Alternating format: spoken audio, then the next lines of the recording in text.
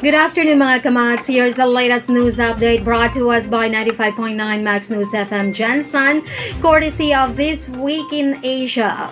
A Philippine beauty queen on Wednesday married a local politician twice her age in the southern province of Maguindanao, which is in the Muslim majority region of Bangsamoro. It was the culmination of a relationship that has become a source of controversy and tabloid interest. MP Ismael Toto Mangudadato, who is 53, and Sharifa Akeel, who is 24, were rumored to have had an affair, while Mangudadato was still married to another woman, Mylene Mangudadato. In August, she made a series of accusations on Facebook and described him as a womanizer. Mylene said under Islamic law, a man may marry up to 4 wives, but he had already filled up his slots. A husband must also ask permission from his wives before marrying another woman.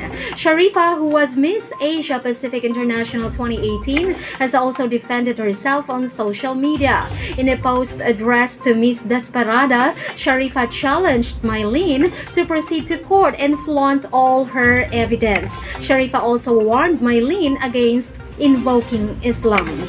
Philippine internet users were quick to weigh in on the wedding. Sharifa, who has mixed Qatari and Filipino heritage, grew up in humble surroundings in the shanties of Libak, Sultan Kudarat.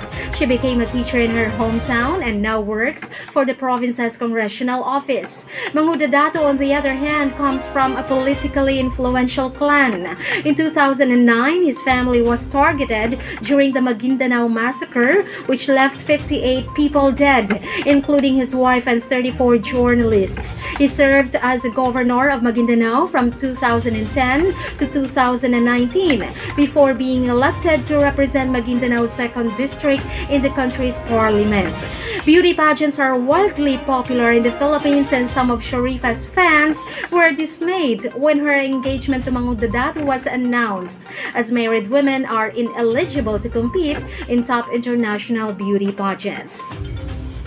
Some internet users wished the couple well, but although the wedding was a welcome distraction for Filipinos during the pandemic, others took the opportunity to demand the financial aid of 10,000 pesos promised by the government that never materialized. The couple limited the number of guests due to coronavirus pandemic, and their wedding invitation, which was published online, stressed the need for guests to wear face masks throughout the ceremony.